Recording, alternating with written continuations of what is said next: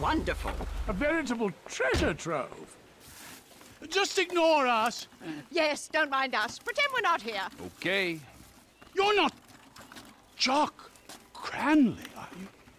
Actor and artist? I love your work. Oh, stunt double. Oh, our favorite show. Mrs. Thornhill, snap. Watch the birdie. Oh, pretend to throttle me. Yes, like you did on that poster you did. Yeah, okay, well, that would be my pleasure. Like that, huh? Yeah? Maybe something like this? Or like that? Huh? You like that? That's enough, have you? You like that? Please! Oh, hey! Thank you. Wow, that's quite a woman there, huh? Oh, we are not worthy. We're not worthy.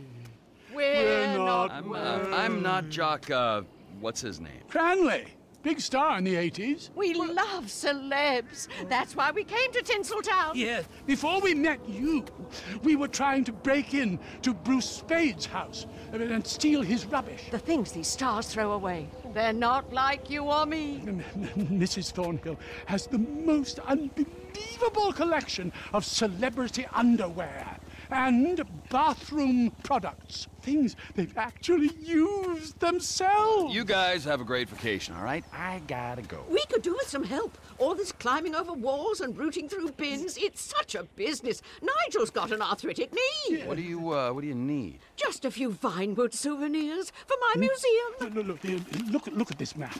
I mean, a lot of these places have famous people living in them, and some that are just hanging about.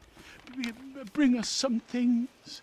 I'd be very thankful indeed. Americans are the most wonderful people in the world, aren't they? The best! Such fun!